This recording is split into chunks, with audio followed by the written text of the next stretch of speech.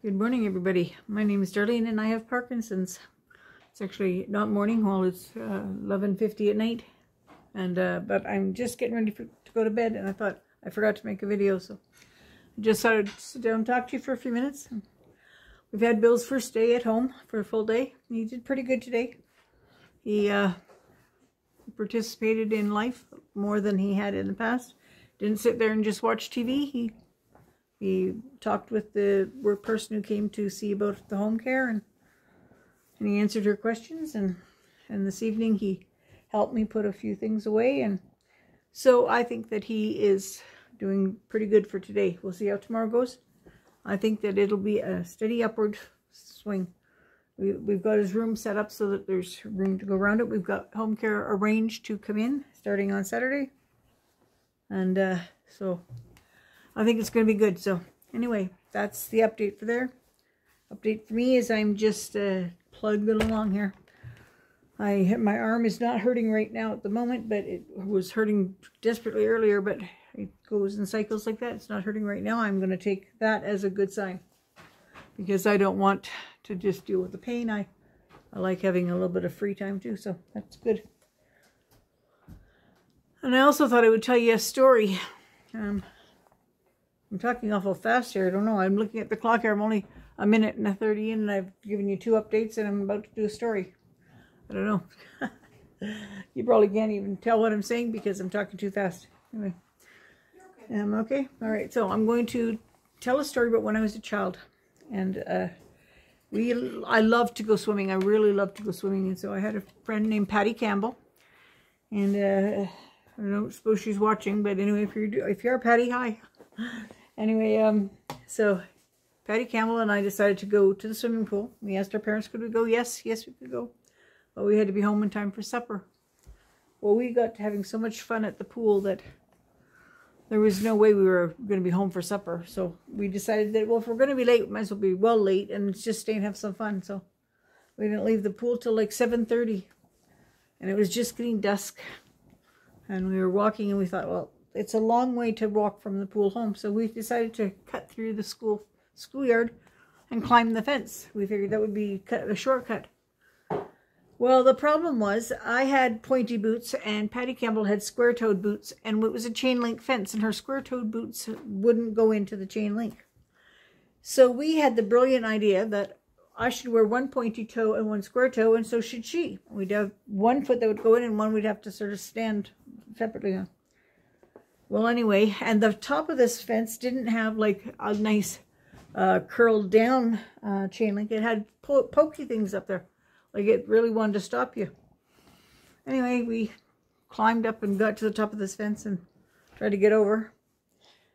Well, Patty couldn't get over. There was no way Patty could get over. She couldn't get her boot going in there. And I did get over. I got over the top of the fence, but then I was hanging on the fence. The fence, all those pokey things got caught in my coat. And I was hanging on the fence, and I knew that I would rip my coat if I slid off. My mom would be mad as hell if I ripped my coat. So I thought to myself, well, Mom, what am I going to do here? So Patty had to go walk all the way around the schoolyard and back around to come to where I was and get me down off the fence. We changed our boots back to we had our boots. Then we walked the rest of the way home. Well, as we were walking down the alleyway to our house, Patty was at one end and I was at the other. I said to her, oh no, there's people coming towards us in the alley. She goes, yeah, there are mothers. I said, yes, they are. And they were out walking to try and find us. And when they got a hold of us, I tell you, Patty Campbell and I were grounded from each other for a week. We weren't allowed to be with each other for a week. It was terrible. Anyway, I never forgot hanging on that fence, and I never climbed another fence like that again. But I did climb a baseball. You know, at the back of a baseball diamond, you know, they have the fence where the catcher is, and it kind of goes up and then it goes over. I think it's to stop stray balls from going around. But anyway, we always climbed up the outside of it and went to that part that tipped over. And we lay there and watched the games. And nobody ever said anything to us. We did it all the time. No, I'm surprised that somebody didn't say something to us. But I got into all kinds of shenanigans. I tell you. those are the days, you know. I think back on those days, and I really realized I had a really good life. I had a good fun time, and I had lots of adventures, and I had good friends. I went to Girl Guide camp once. My mom was a leader, and so we went to Girl Guide camp, and Mom didn't go as the leader. She stayed at home because she had other kids, but I was allowed to go. And so I went, and I was supposed to be the oldest one in the tent. There's younger people that I was supposed to look after and guide along, you know. And so that was a poor move to put me to guide youngsters, because I have a bit of a, I don't know what kind of streak, a funny streak where I like to get into trouble. I like to do things, and I do sometimes get into trouble for it. So anyway, I decided I was going to teach them a new song. So at nighttime, I taught them this song. Did they quietly sing it in the nighttime at the tent? No. They started singing it out loud in the daytime.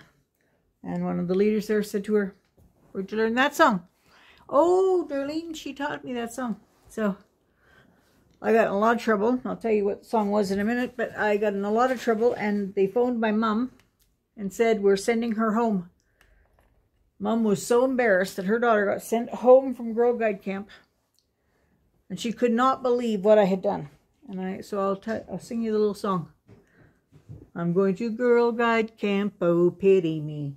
There's not a boy in the vicinity, and every night at 9 they lock the doors. I don't know why the heck I ever came before. I'm gonna pack my bags and head for town.